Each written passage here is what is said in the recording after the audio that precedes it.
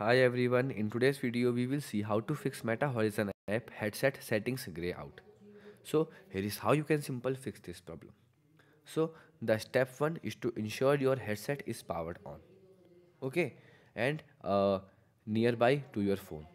The phone Bluetooth should be enabled and it's communicate with the headset through this connection. Okay, you can simple go to menu and now go to devices and here make sure that the your headset is connected to your Horizon app. Right now you will see the headset is disconnected from my Meta Horizon app.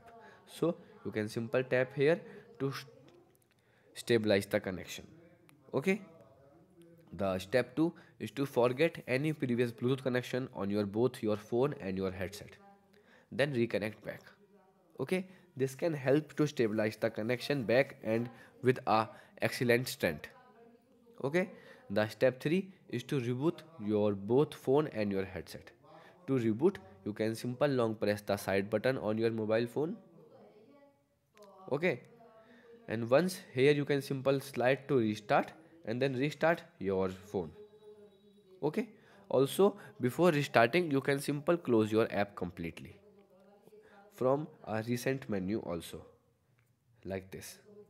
Okay, and also you can simple restart your headset by simple long press on it, and then once you long press the power button you will find the restart option. Okay, and then restart your headset. The step 4 is to uninstall and reinstall the Meta Horizon app on your mobile phone. Okay, because sometimes the grayed out issue is from your Meta Horizon app.